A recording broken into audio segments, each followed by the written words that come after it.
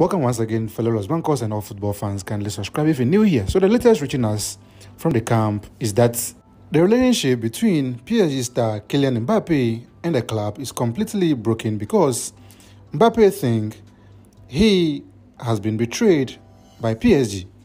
PSG is said to collaborate with Mbappe's request to leave in January.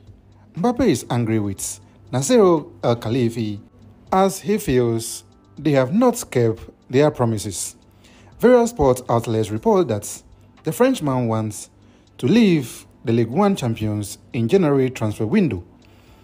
As things stand, Real Madrid are not interested in signing Mbappe, as the club president Florentino Perez earlier this year confirmed that he felt disappointed about how Mbappe's entourage handled his transfer situation and not sure Mbappe is welcome at the Bernabeu in the future. But you will never know. We keep our fingers crossed to see how things pan out in the coming days.